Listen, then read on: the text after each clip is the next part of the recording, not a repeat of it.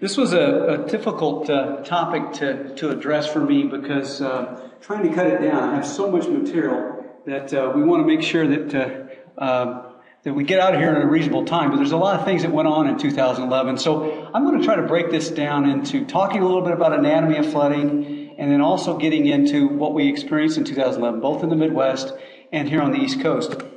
First of all, we'll just define what we're talking about. There's a long technical definition that the USGS uses, but I really like the bottom. Too much water in too little time in one location. And so we have this all over the country. And so why is it important? Over the past 30 years in the U.S., flooding, as Bill has mentioned, 90 lives lost, in excess of $7 billion annually. It occurs in all 50 states. All months of the year we have floods.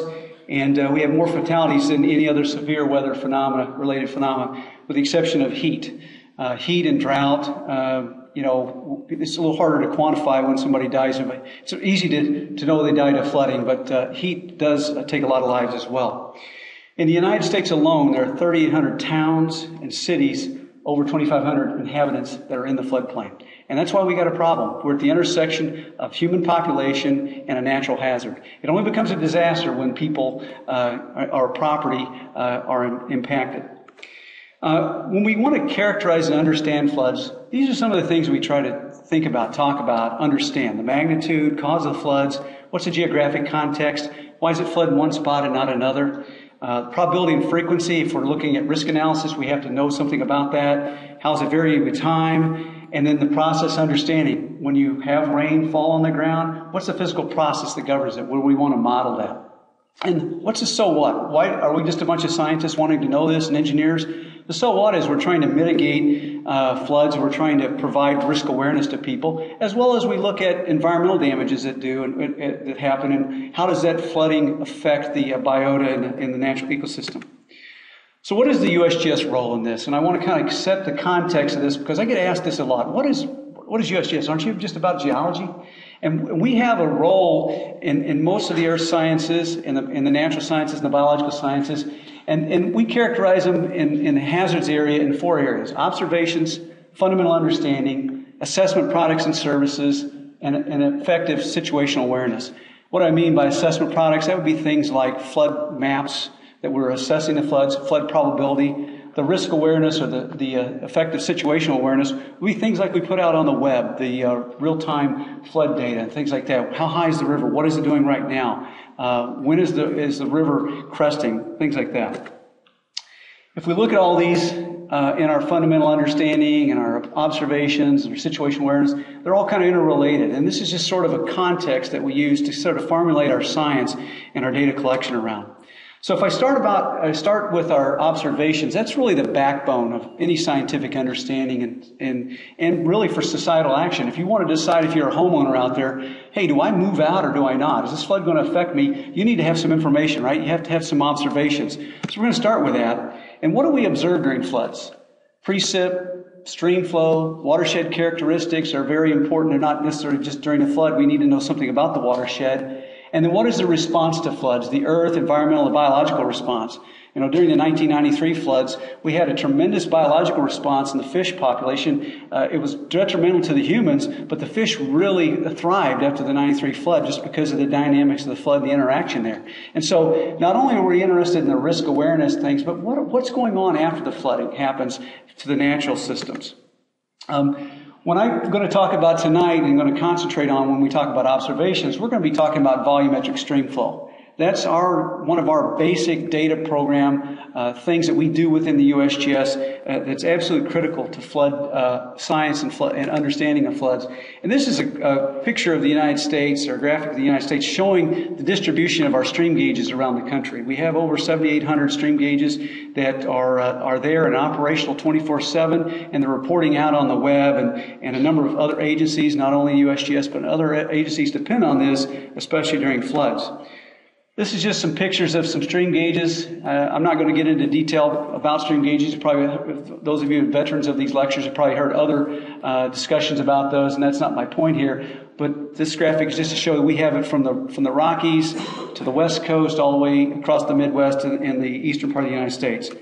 And when we talk about a stream gauge, really quickly, a 30-second primer on stream gauging, we have a sensor out there that looks sort of like this on the left. That's an old type of stilling well. We have much more compact type stream gauges now. But the bottom line is we sense the water elevation 24/7. Sometimes every 5 minutes, sometimes every minute, sometimes every hour. But water elevation is not what we need. It's important, but we need volumetric stream flow. And so what we do is we get out and collect a lot of observations of the volumetric stream flow, cubic feet per second. You can think of it in gallons per minute as another expression for the volumetric stream flow. And we will relate the elevation of the water surface to that volumetric stream flow in the form of what's called a rating curve down here on the left. And so we're collecting stage as a surrogate, and we're getting out of that stream flow. Okay? And so those little red dots you see on the graphic down in the lower left are discrete observations where we had one of our staff out there collecting data. At that point in time, they knew what the stage was, they collected the volumetric stream flow, and they could plot that, and we come up with a rating curve. And on the right is what you see the final product, is we have what's called a hydrograph, where we have both the stage and the discharge plotted there. Actually, I think that's only discharge. But in the blue is the stage, or the discharge hydrograph. The red dots are where we actually collected discrete data, and that's the information we collect. So we're collecting 24 hours a day, 7 days a week. We're collecting the stage, but we're putting out the product of stream flow, volumetric stream flow. And this is just a graphic during the 2011 floods on the Mississippi River. This is immediately downstream of Cairo, Illinois, where the Ohio and the Mississippi River meet. And this is on the upper left is a boat that we have an acoustic Doppler current profiler, which is an instrument that we use. In the right, you see the little cartoon. It's using sound waves to bounce off the particles in the water, and it's receiving that, and it's able to, through the Doppler principle, to get a three-dimensional velocity and the depth of the river. And so they're going back and forth across the stream, as you see on the left there, and they are determining the depth and they're determining the velocity, and that product gives us volumetric stream flow. And then the lower part is a cross-section of what that channel looks like. You can see there the maximum depth is about 118 feet over on the left side, and that's near the Kentucky shore. And they're going all the way across more than a mile over to the levee on the Missouri shore. And so you can just kind of get an idea of what the depths, and these instruments are revolutionary. In 1993, before we really used these in a widespread manner, unless we had a bridge, we were pretty much at a loss of making a discharge measurement. We could do it out of a boat, but it was a lot of work. I made discharge measurements on the Mississippi River at Thebes. We hung under a railroad bridge in an old car that was built in 1948, and every time the train would come by, it'd just rock you like crazy. And we're lowering a 300-pound weight and a spinning cup current meter, and it would take us 5 to 6 hours to make a measurement. In 2011, we could make these measurements in about 45 minutes. And the only reason it took 45 minutes was because you're going almost 2 miles across the river. And so we're able to collect a lot better data, a lot quicker, and a lot more safer. This is a hydrograph, and I'm just going to throw this up. And again, in this part of the talk, I'm just kind of introducing you to the observation side of things, where we can kind of set a context for what we're talking about. This is a hydrograph, which is time plotted on the x-axis, and on the y-axis we've got volumetric discharge. And this is our gauging station, the Mississippi River, Vicksburg, Mississippi. And that's 2 million cubic feet per second. All right, so to get an idea, if you multiply roughly 7.5 times that value, that gives you gallons per second. Okay, there's roughly 7.5 gallons in a cubic foot. So we're basically talking there somewhere in the neighborhood of 16 million gallons per second, greater than that actually, at Vicksburg during the peak of the flood. So that's a whole lot of water.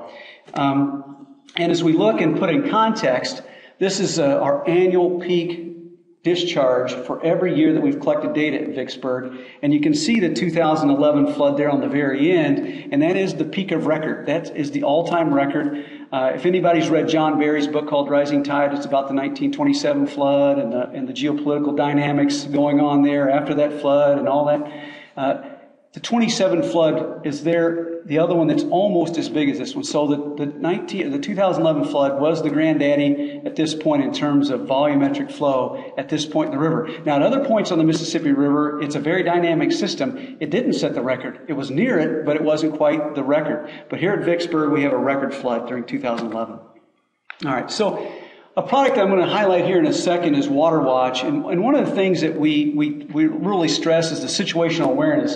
This is a product that you can get on Water Watch. On the left, it shows every stream gauge that we've got reporting in real time in the country. And this is May 1st, 2011. You could look up August 1, 2012 right now. You can get on the web. It's waterwatch.usgs.gov. But it puts in context hydrologically every gauge that we have more than 25 or 30 years of record. It will put in context how it compares with all the other May 1st in the record. Okay, so if it's in the cooler colors, it means we've got higher flows compared to all the other May 1st. If it's the warmer colors, especially if it's red, that's the lowest value of flow we've had for that particular day in the year.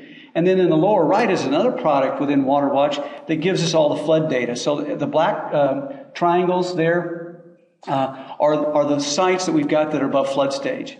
And if it's not quite above flood stage, but it's in the higher end of the spectrum for the flows, it plots the 95 to 98% and the greater than 99th percentile. That means 99% of the flows were less than that value in that period, for the period of record. So this is a situational awareness product, and now that we're in a drought, you could actually use this product to look around the country and see where are the rivers low and where are they high. Okay, and that's kind of something that gives you kind of a good thing to put the flow today, if you're interested in a particular gauging station, in context. All right, so a major product that we have is our stream gauge data, and we feed that to the National Weather Service. And what you're seeing there is a forecast.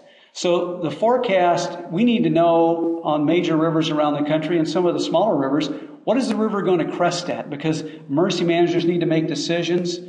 People need to make decisions about their lives. And so we can look 4 or 5 days out at what the flood is going to do and how high it's going to get. And a big component of that is the stream gauge data that the USGS provides to the Weather Service. It allows them to calibrate their models and validate their models to give an idea of what the observations that we use are crucial, because if the model's wrong and if they're off by a foot or two, that makes a huge difference of whether they built the levee up or whether they decide to evacuate a town or whatever. So it's very crucial. The last point I want to make about our data is we're moving now from the point of just forecasting the flood at a point to now we're looking at inundation maps. And one product that the USGS is working on in concert with a number of other agencies, including the Weather Service, is to put out these real-time flood inundation maps, where you as a citizen could look on one of these maps and say, okay, the forecast is for 28 feet tomorrow or the next day, but that may not mean much to you. But if you can look in context with a map and see spatially whether something's going to get wet, i.e. your house, that means a lot more than just 28 feet on a stage hydrograph. It puts in context. So this is still in the early development phases. We're developing these maps around the country. It's not widespread yet, but that's coming. That's the kind of the future of where we're going to be at with looking at flood forecasting. So if we look at observations and research together, so we've been talking about observations, and then we took and look at fundamental understanding in our research.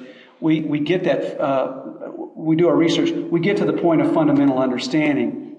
And that's the next part I want to talk a little bit about, is we have floods based on the type. We've got rainfall floods, we have snowmelt floods, we have rain-on-snow floods, storm tide floods, we have man-made dam break floods. You're not that far from Johnstown, Pennsylvania.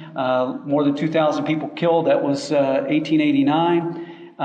There's also the geologic process control floods. Not too many happen these days, but the days of when we had glaciers covering North America, this was a more common phenomenon. And some of the biggest floods that we've looked at in the paleo studies show that those glacial outburst floods, we were looked at 2 million CFS on the Mississippi River at Vicksburg. That would be a very small glacial outburst flood. I mean, we're looking at 5 to 10 times that, maybe an order of magnitude bigger than that in some of these.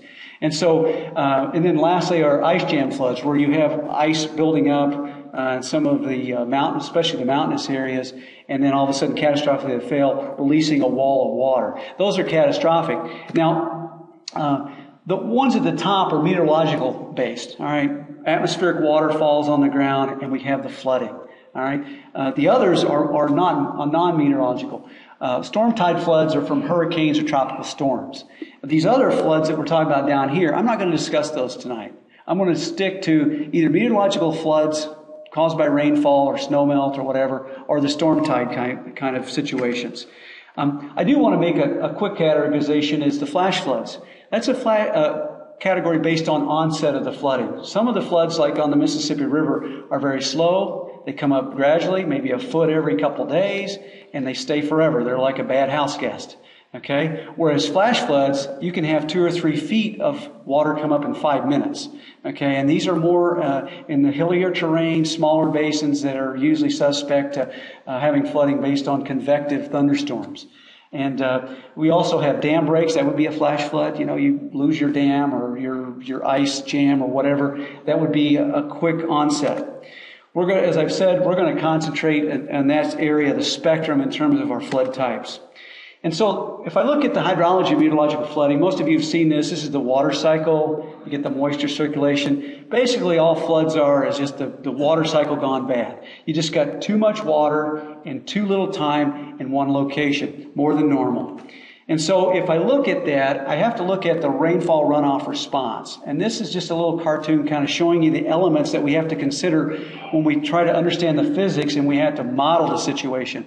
And so we have precipitation falling. You have interception. If you got plant cover out there or tree cover, it's going to intercept some of it. Some of it's going to fall to the ground. Some of it's going to, once it gets to the ground, it's going to infiltrate. Some of it will directly run off after infiltration through surface runoff. Some will percolate into the deep groundwater. Some will have through flow or interflow where it will actually go through the shallow zone of the ground and go out into the river. So we understand a lot of these processes physically, but it's very difficult to actually model these in concept because the ground is so non-uniform in terms of its characteristics. The plant cover is non-uniform. That becomes the real challenge whenever we try to understand what the process is of moving water from a rainfall or atmospheric process into actually a stream flow. So what are some of the factors that govern meteorological flooding? The geology and soil plays a big role. The land use, the type and amount of precipitation, where it came from, the storm track, what was the orientation of the basin of that storm track? How long is it? Was it an elliptical long watershed or was it really short and squat? If it was really long, it takes a little longer for the water to get from the upper end of the basin down to the bottom end. So you have all those characteristics. And here is a cartoon of looking at 2 different types of floods from the same rainfall. And you can see these in practice where you actually have different types of responses with the same rainfall just because the basin characteristics are a little different. Let's look at land use. I can't look at all those characteristics. I just want to show you a couple of examples. These are from Washington State, and this is rural versus urban. You know, you pave over things, you hydraulically connect people's roofs to the street, and it goes right into the gutters, which goes right in the stream. That's a very rapid response to the rainfall. And so that's a much more rapid response than what you would have in a rural setting where it falls into agricultural land that's not hydraulically connected directly to a gutter or a street system. And so you get 2 different types of responses there.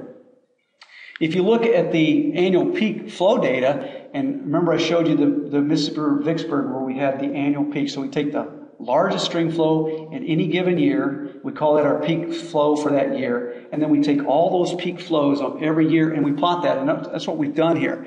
And you can see the impact of urbanization on these particular streams through the years, starting 1960 on the left, proceeding to present day. And you can see in an urban situation with this particular gauge here, you've got very little trend to the data. In fact, the trend line is pretty flat.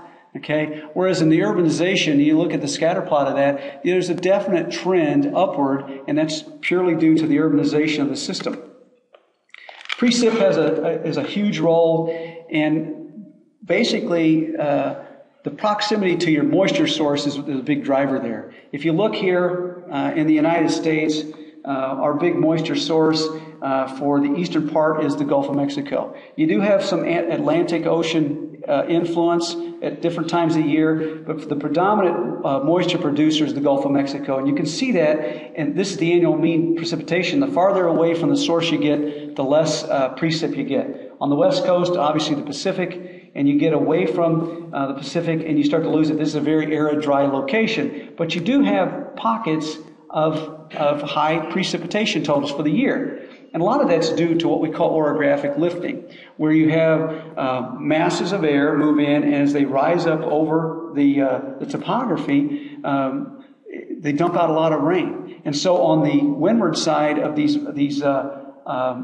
topographic features, you have a lot of the rain. By the time it gets to the lee side, or in most cases the eastern side in the United States, it's dropped out its rain, and you get more arid. So you can see the arid, the shadows of the rain shadows in these arid areas in the Rockies. You get along the Rockies, you get a lot of rain, but once it gets out into eastern Colorado and Kansas, you quickly drop off. And so the topography, it enhances the precipitation, and you see that in a lot of places. We see that down here in the Ozarks in Arkansas and Missouri, where the Gulf moisture comes up, hits the Ozarks, rises up, and drops out a lot of rain. We have a lot of tremendous rainstorms coming out of that area just as well. In Texas is another one with the escarpment of the Peconies.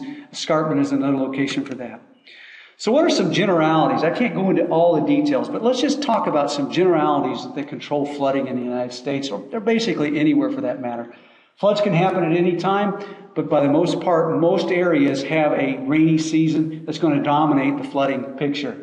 Northern U.S. and mountain basins, snowmelt plays a huge role. The closer you are to the source of moisture, more likelihood for extreme flooding. Small basins, the dominant feature meteorologically that's going to drive flooding are short duration, high intensity convective thunderstorms. Large basins are going to be those longer duration, more frontal or extratropical cyclonic, or even tropical cyclonic, which we're talking about with Irene and Lee today. We're going to talk a little bit about that tonight. Those are going to be forces that are going to be widespread. They're going to dump a lot of rain over a long period of time, and they're going to get those basins up and really flooding. And then topographic relief plays a large role in how severe the flooding can be, and we'll talk a little bit about that as well. Here's the snowmelt potential here. This is basically just the average snowfall, and you can see that along the Rockies and the northern tier states, that's where we're getting our snow, and also along the Cascade Range and the Sierras, we also have a lot of snow. So where you get a lot of snow, you can store up that moisture potential in the form of snow, and you could, once you melt it, that's just like it raining, only it may come much quicker than if you have 10 inches of snow water equivalent in the snow, and it melts in a couple days. That's like having a 10-inch rainstorm in 48 hours. Pretty intense rain. This is a graphic out of a USGS water supply paper, and this is basically the typical seasons for the largest annual flood. And I didn't believe this at first, and so I did a lot of plotting of data, and I started looking around, and what I did was I played with a lot of the gauges that I know about all around the country, just picked out various gauges.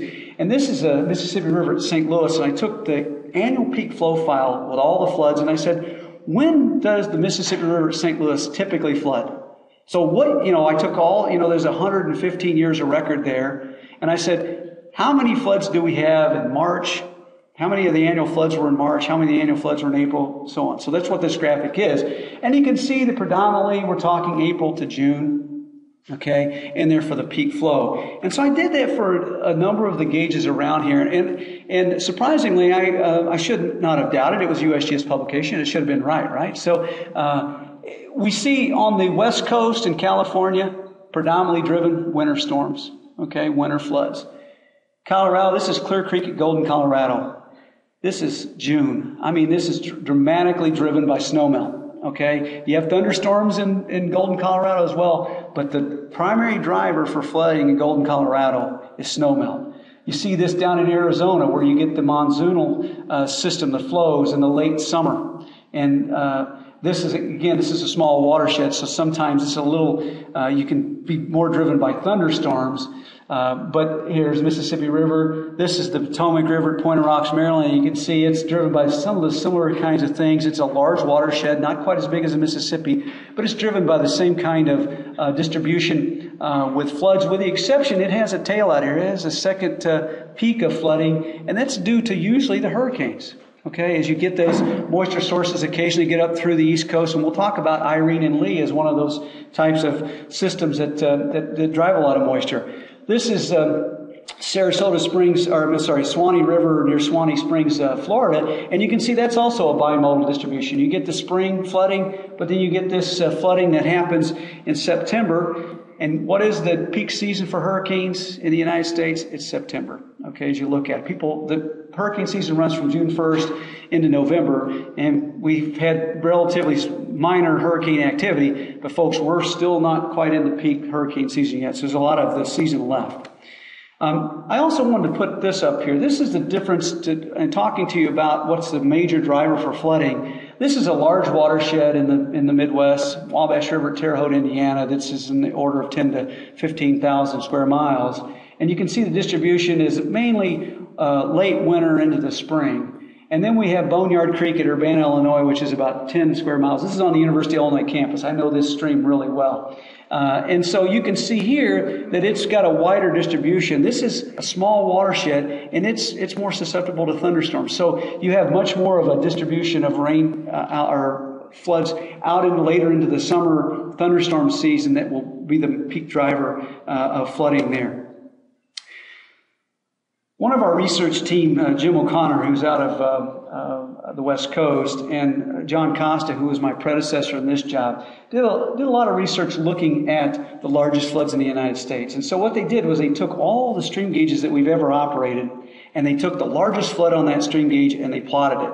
Drainage area in square miles versus the peak flow rate here. And so this black cloud here is all those, there's probably 10, 15,000 points there. Because even though we just operate 7,800 stream gauges right now, we've got others that have been discontinued. So this is a bigger data set than that.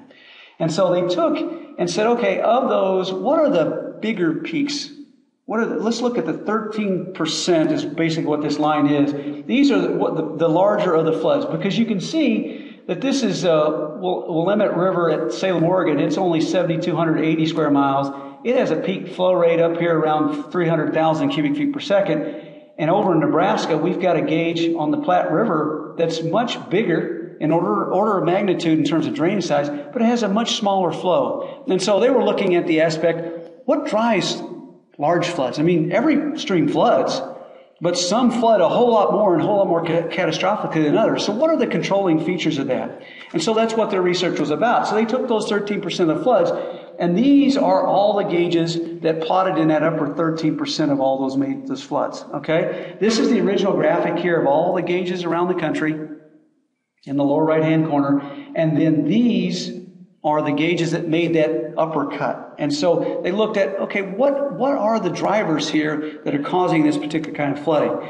And basically, without going into a tremendous amount of detail, proximity to the moisture source, because you see here, coming out of the Gulf, you can have we have a large distribution of the points are right here in the Mid-South and in the central Midwest. You have a lot around the western edge of the United States, and then again up here in the Appalachians, okay, around the corner. And so it's not just proximity to the moisture source. That's an important factor, but why don't we have more in Florida? They have a lot of stuff going on down there, but it's flatter than a pancake. All right. So you have to have something to do with topography as well, because the steeper the gradient on the watershed, the quicker it can funnel water together, and then you get these catastrophic types of floods. And so that topographic relief plays a major role. All right. So I wanted to kind of set the context for the anatomy. Now I want to actually get into the flooding. All right. 2011. Well, everybody calls it an epic. I mean, I'm always skeptical with words. You get everything in an email, and somebody says this or that, and we're really loose with our terminology these days, because we'll call something fantastic. Well, it may not be so fantastic, or it's awesome, or whatever. So we've been calling 2011 an epic year, and so epic is extending beyond the usual, okay, or ordinary, especially in size or scope. And was it really epic? And I I've looked at floods for a number of years now, and I have to say 2011 was an epic year of flooding. Not only did we have the central United States, March through July, and we had floods from the Canadian border to the Gulf of Mexico, from the Rocky Mountains to the foothills of the Appalachians on the west side. We had a lot of deaths. Again, 36 deaths is not a lot compared to the extent of the flooding, but a lot of that's because the flooding's a lot slower out there in the Midwest. Okay, people can get out of the way, but we sure had a whole lot of damages. Hurricane Irene arrived in August, and we had 45 deaths. We had storm tide flooding, and we had riverine flooding. We had $7.3 billion in damage. This is squishy because I don't have any data that separates out wind from the flooding. So there's wind damage in here as well. So this may look like it's more than the central United States for flooding damages, but I don't really know if it's bigger in terms of flooding damages because wind is included in it as well. And then we had, right 2 weeks later after Irene, we had Tropical Storm Lee on its tail, and we had 21 deaths, and it was minor in comparison, only $1 billion in damage. But this is pretty much flood damage because we didn't have a lot of wind with Lee. I mean, there was wind, but not compared to what we saw with Irene, especially down on the lower part of the basin or the Atlantic coast. All right. When we go out, we have a flood. Our folks are out there. These are a couple pictures from the central United States, and these red dots on our real-time pages are when those guys and gals are actually out there making flood measurements. This is a flooded highway. They're measuring the overflow. They're in a personal flotation device here. We have to have that picture sanitized for our safety people. So safety folks out there, we're doing our job. We're keeping them in the PFDs. And they're making a flow measurement down the middle of the highway there, of the flow actually coming over the road. And so as we're doing this, we're checking out our rating curve. I've already talked to you about rating curves. We're doing it because those rating curves change. Okay, it's a natural system, and we can get changes with that natural system. As I look around here, and we're going to have to update this slide because I couldn't get it updated for the talk. This is one we put together for a congressional briefing within the Office of Surface Water. And basically, these are basically the major flood peaks, and the red ones are the peaks of record. So all the years we've got data, the red dots are we have peaks of record. Northeastern part of the United States, that's just reflecting of the May flooding. I don't have Lee and Irene. We had over almost 150 peaks of record in northeastern United States from Irene and Lee. So we've got to update this graphic. But I just want to give you the idea when we talk about epic flooding, we had flooding all over the country, not just in the central United States and the Northeast. So when we talk about that central U.S. flooding, snow melt, rain or snow, rainfall, we had over 100 peaks of record, 450 USGS stream gauges. I had floods that were 10% probability or less. We had a lot of snow melt there. This is snow water equivalent. 2011, we had in excess in some parts of 14 to 15 inches of moisture in the form of snowpack in parts of especially in Montana. And so the system was loaded, and without any rainfall, we knew we were going to have a pretty good flood. And then the rains hit. And so March through April, we had snow melt with additional rainfall. We had flooding in the Red River, the north, and basically the upper Mississippi and down in the lower Missouri. Then April, May hit. We had another round of major rainfall, and we got the flooding in the lower Ohio and the lower Mississippi. The Corps of Engineers, it was all over the media. They ended up blowing the levee at the Birds Point and Mattered floodway and having to use that in order to protect other towns. And so that was during the April, May. And then we got the late snow melt in Montana. And then on top of that, we got a year's worth of rain in Montana over Memorial Day weekend. And so it just overwhelmed the reservoirs in the Missouri River and caused catastrophic flooding there. And then June, July, we had excessive rainfall that basically pushed the Souris River in Minot, North Dakota over the levee. I mean, tremendous amounts of rain and snow melt combined with it. It was above flood stage in Minot for over 131 days during 2011. That's a long time to have a flood. If we look at the observed precip, you can just see that we're as much as 200 to 400% above normal in a large part of the country. Rainfall totals, we're looking at anywhere from 20 inches down here in the Ohio River Basin. Okay, these white are 20 inches of rainfall. Departure from the normal, greater than 8 inches or more. This is April and May. And when we look at the Mississippi River, this plot here is looking from Bemidji, Minnesota, down to Baton Rouge, Louisiana, and the red is the 2011 flood. So at St. Paul, we've got all the floods for the entire period of record on here. The red shows you where it compares. So you get down below Cairo, Illinois, that's where the flood was major on the Mississippi River. Upstream of that, it wasn't such a big deal. Same thing on the Missouri River. And the big story on the Missouri was not the peak of the flood, because we have floods that were bigger on almost every location along the Missouri River. It was more the volume. This is a gauge on the North Platte River in Wyoming, and basically this is through the water year, and this is what normally in this green area here would what we would expect in terms to accumulate in terms of the volume of the flow. And you can see by the end, we weren't even toward the end of the year yet, we had eclipsed by, and this is not just, I didn't just pick this gauge out. This was common on most of the gauges that we saw out in that Rocky Mountain area in Montana and Wyoming.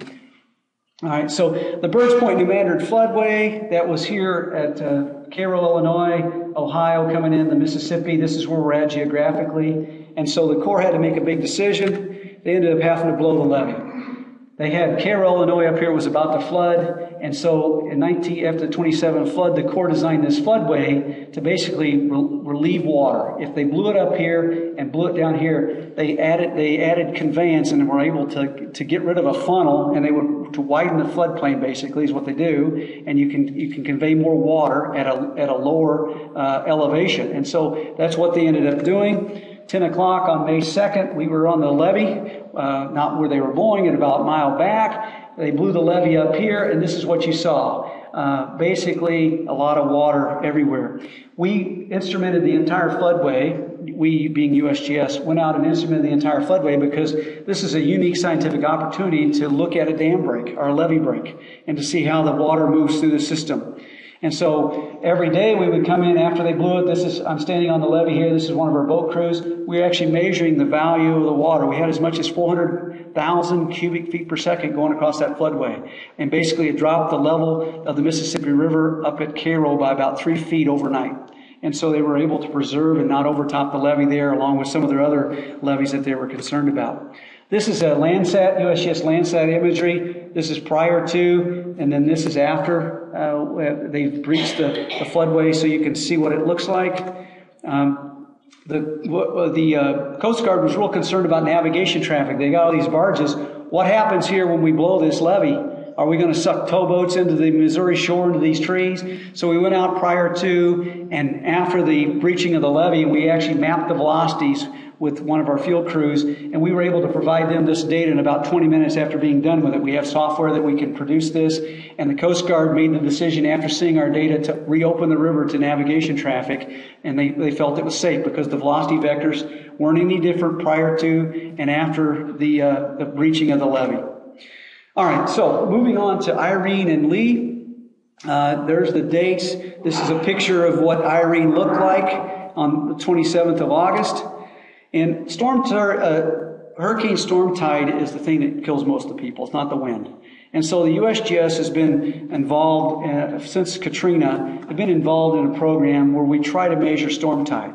And why is that important? Because NOAA runs models to try to predict storm tide as they have a hurricane coming on shore. And so you have to, just like we do for riverine flooding, we have to have data to calibrate those models. We need the same kind of thing for calibrating models of storm tide. And so this is a sensor. It's self-contained. We go out and install it in the onset just before the hurricanes makes land shore. We have our field staff out there strapping these instruments to anything we think will still be there once the hurricane leaves. Okay, we'll go out and recover the sensor, and then we can survey in the sensor elevation, and we have basically a look at how much the storm tide was. This is after Rita. You can see that we had that's about 6, 7, 8 feet of storm tide there, and we were able to look at that time series of data, and we have them all over the place. And during Irene, this is just a look at some of the data here, and you can see during Irene, this is down in North Carolina. We didn't quite get the storm surge that we wanted.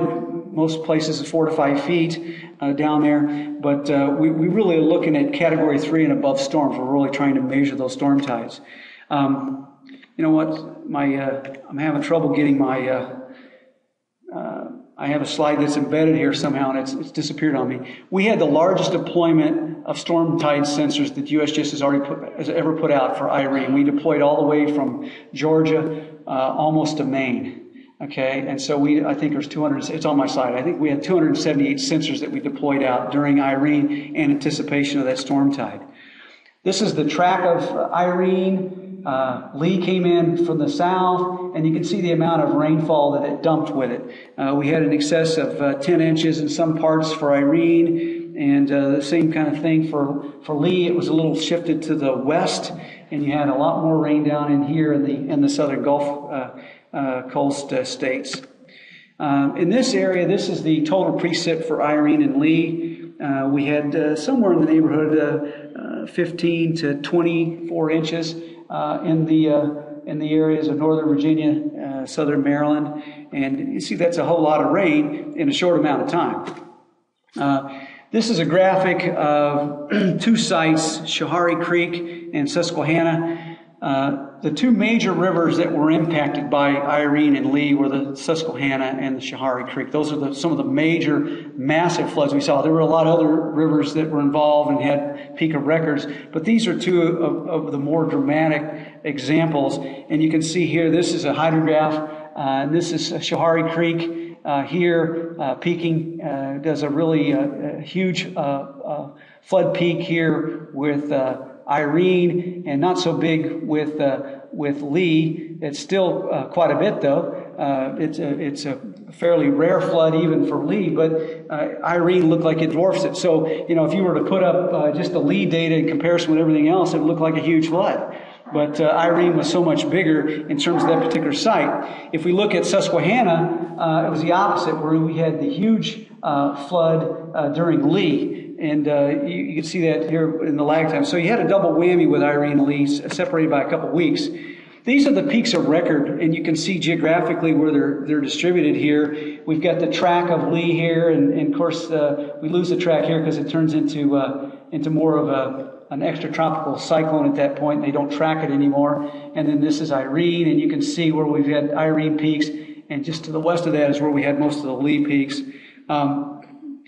Near here, this is 4 Mile Run at Alexandria, and basically I pulled this up to look and see kind of what the comparisons were. And just to show you, this is the peak for Lee, but just prior to that, earlier in August, this is just a peak from a normal thunderstorm. So this just drives home the point. 4 Mile Creek is a small watershed that you don't have to have these massive storms to drive the flood peaks up there. They're not necessarily the controlling feature. You can have just a convective, isolated thunderstorm causing a major flood. Okay, Lee and Irene were big floods, obviously, but it takes it. They're the driving factor for them are more the larger watersheds, the 1,000 to 10,000 square mile watersheds, where these smaller watersheds like 4 Mile Run are more controlled by convective thunderstorms.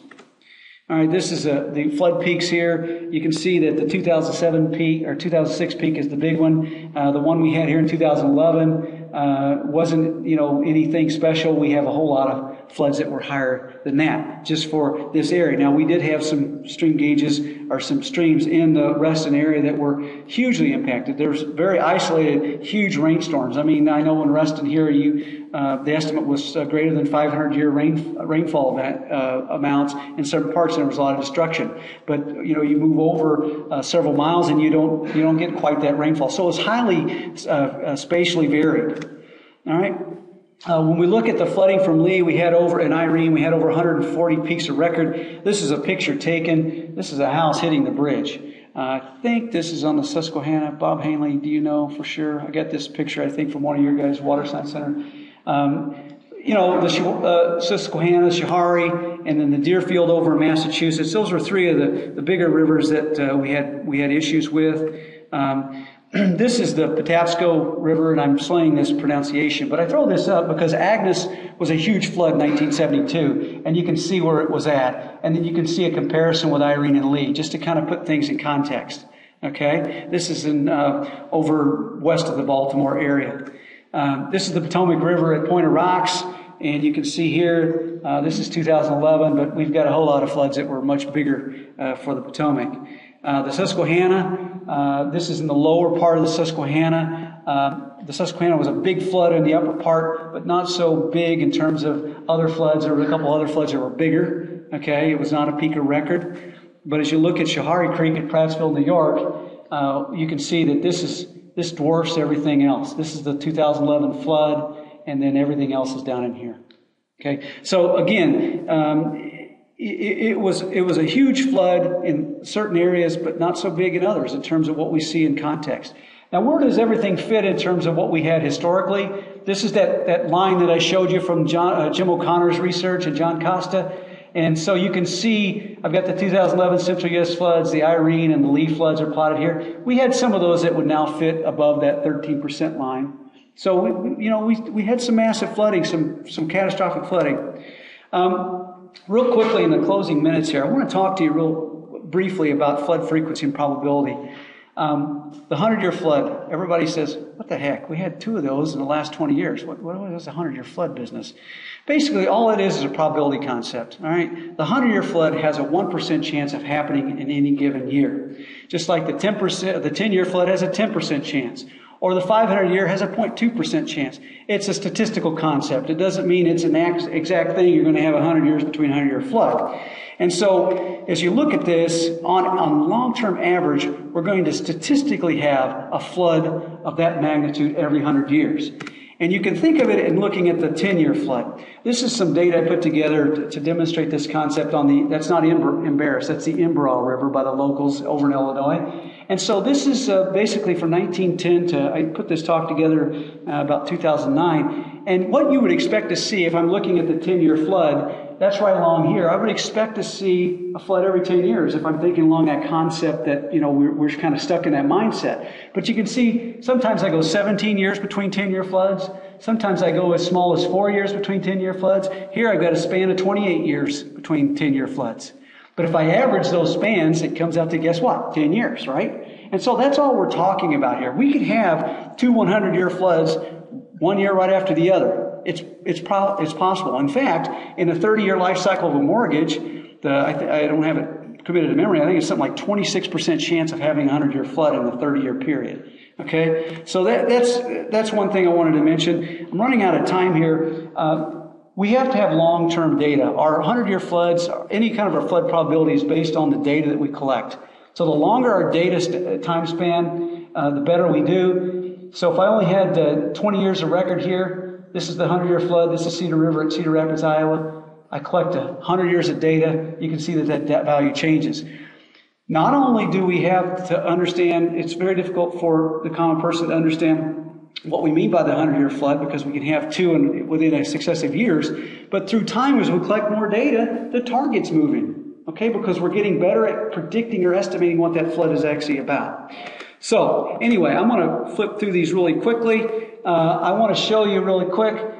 When we talk about the 100-year flood, this is on a gauging station in Missouri, 44,300 CFS, cubic feet per second is the 100-year flood. But the error bars around that are quite large. 56,400, this is our 95% confidence interval. We are 95% sure that it's somewhere between those bands. So you can see that's a pretty good error. And if you're trying to determine whether your house is in the floodplain based on the 100-year flood, well, there's 2 feet of difference here in the estimate. Okay? And so the caution I always offer people is it's not a set absolute number. Okay? We're talking uncertainty here that we have to deal with. All right? I'm going to, in the interest of time, I'm going to flip through the rest of these. I was going to talk to you a little bit about paleohydrology, where we're trying to extend our records and collect ancient floods as much as 2,000 or 3,000 years old based on paleo data, where we would go in and look at slack water deposits and carbon datum and other mechanisms to look at it. We could extend the flood record, and you can imagine if we can extend that flood record, we get a better idea of what the floods are actually about. So I tell you what, at this point, I'm going to turn it over to questions because I want to be respectful of everybody's time here. I did want to say that maybe we should have been talking about drought in this talk. This was 2011. You can see how wet it was.